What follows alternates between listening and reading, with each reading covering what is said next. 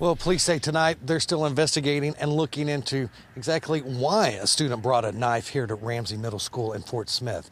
And police say it's fortunate no one was hurt.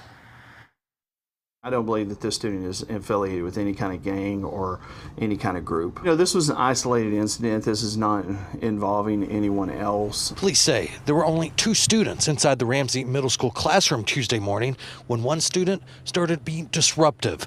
Police say the student threatened the teacher with a kitchen knife.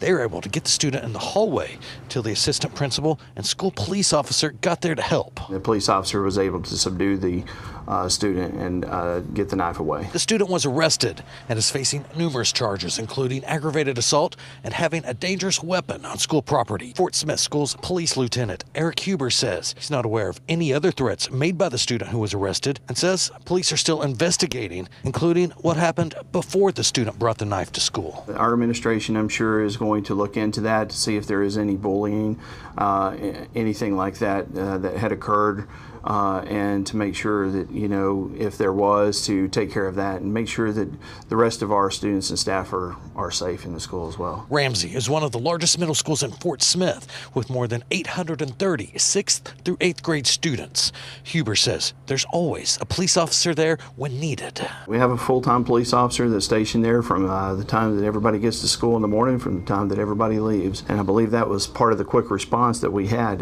in order to alleviate this whole situation.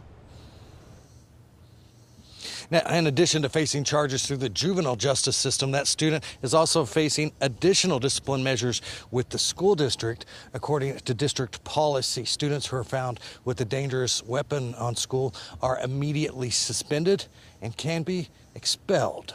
Live in Fort Smith, Brett Rains, 4029 News.